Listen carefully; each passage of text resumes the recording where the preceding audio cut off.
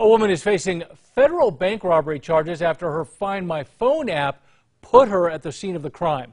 This happened earlier this month at the New Mexico Bank and Trust at Louisiana in Candelaria. Federal investigators say a woman walked in wearing a wig and a trench coat, handed the teller a note, and made off with the cash. The FBI got a tip. That woman was Kaylee Moore from Hesperus, Colorado.